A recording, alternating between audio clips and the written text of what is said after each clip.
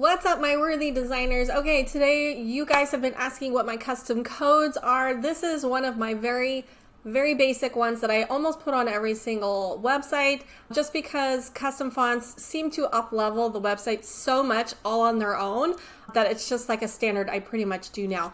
So this is going to be a simple process once you get the hang of it. The first couple times I did this, it was really clunky and I didn't quite get it. So it's going to take some practice. Go easy on yourself. It takes a little while to get used to because there's quite a few sections to it. And when I say quite a few sections, I don't mean in complicated ways, but just paying attention to it. Okay, so we're going to walk through this process together. So if you need to pause and go along and do this with me, feel free to do that. Okay, so step one, we're going to make sure we have a custom font. So places that I like to buy my fonts. Now remember, you need to legally have your font license, which means not just the fonts that come on your computer. Purchase a license from places like, if you have Adobe subscription, creativemarket.com, all those font foundries that you can think of are out there. Make sure you have legal fonts. Just putting that out there because we want to stay legal. Okay, so once you have your fonts, you're going to go to your website. This is on Squarespace 7.1. This is the most up-to-date version. If you're using an older version, it might look different than this. Once you log in, you're going to see this left-hand side. We're going to go to Pages. This used to be in a different space. So if you're confused by why I'm going here first, it's because Squarespace moved things around. So if you've watched an old tutorial and it's in a different place, as of today, which is April 2024, this is where it is. It might get moved again, but this is where it is for now. Okay, so under Pages, which is nice, they've put all the website page utilities in one spot. So we're in Pages. We're gonna go down to the very bottom where it says Website Tools. Custom CSS is the first one. Yay! Okay, so this is the area where we're going to paste our custom CSS code. Now, I save all of my custom CSS codes into my Notes app so that I can easily reference them when I need to get to them. So I open my Notes app. It looks like that. And you can see I scroll through and I have all of my custom CSS codes, which a lot of them are older too that don't work anymore because that used to be for 7.0. But for the new 7.1, this is what I use. So this custom fonts, we're going to highlight this entire thing, copy it, and we're going to paste it into our custom files here. Okay, so the very first piece of information you need to pay attention to is this first paragraph that says font face. So this is where our custom font URL is going to go, so it knows where to pull it from. So right in between these parentheses, it says unique URL for your file. Click the file in your custom file folder to get this URL. So we're going to delete this first because wherever your cursor is, that is where your file is going to go. Now, I've already uploaded these, but I'm going to show you real quick how I do it. I just drag my font over and it uploads it. And you can see I have a few fonts in here. So I'm going to click on LGOC Light. We're going to use LGOC Light today. And if you noticed, things already started shifting here.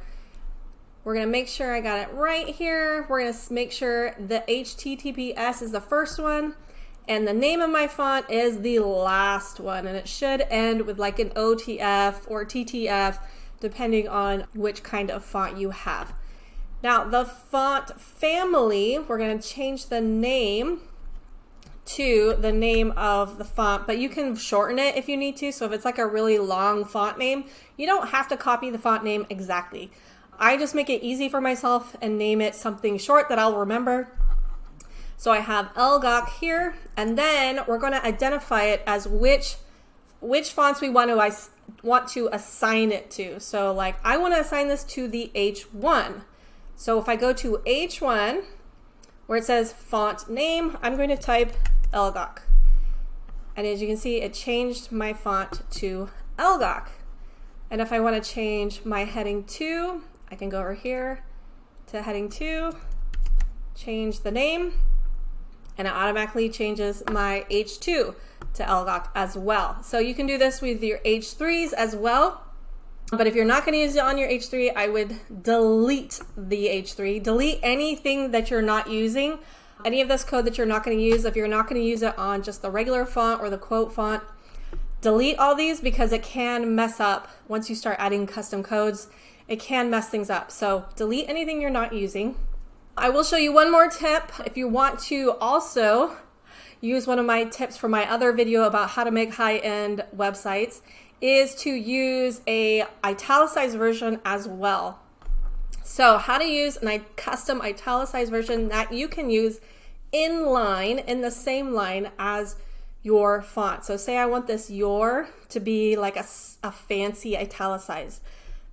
This font doesn't have a fancy italicized, it's just the font that, you know, leans to the right. But if I want like a fancy italicized, I will upload a custom italicized version, which I already did. I've got my italics right here.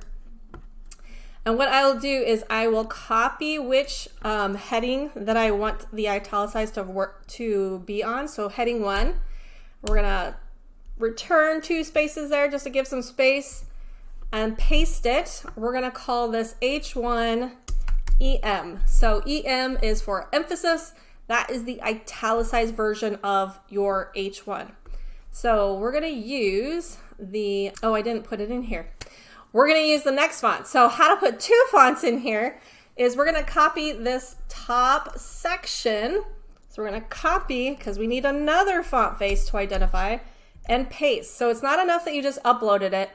You have to assign it to a font face.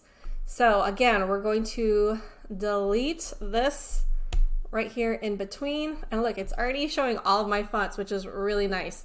And I'm gonna click on italics. Okay, if you wanna double check your italics, it's applying it to everything, but we're going to change that in just a sec. We're gonna make sure, yep, the last section says italics.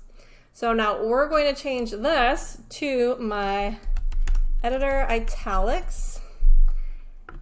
And our font goes back to the way I had it before, but on my H1EM, which is the italicized version, we're gonna name it the exact same font name that I assigned up here, which is editor italics. Okay. Now when we're done, we're gonna hit save. Go over here, and then we're gonna hit edit so I can show you the italicized version. Oh, it did italicize this version. Okay, let's unitalicize it so you can see. Okay, so if I wanted this to be italicized, we're gonna hit the italics, and it changes to that different font. I would lowercase this so you can see what I mean as a little bit fancier italicized. So it's a little bit fancier Y, a little bit fancier R. Just gives a little bit different look with that italicized version. So that's kind of a fancy trick I did with that one high-end website I showed you guys before. Hopefully that makes sense. It does, like I said, it does take some practice doing this. And I'm sure like the first few times you do this, you're gonna be like watching this tutorial over and over again because it just takes a little bit of practice, but once you get the hang of it, it will start going smoothly. So copy the code below into something that will help you remember where all your custom codes are. Like I said, I keep it in my notes app, but whatever is good for you. And that way you can just copy it and paste it. And save this video so that you can reference it, because I know a lot of people said they could not find a video that showed them how to do a custom font video. So save this video and let me know if you have any questions. Thanks, bye.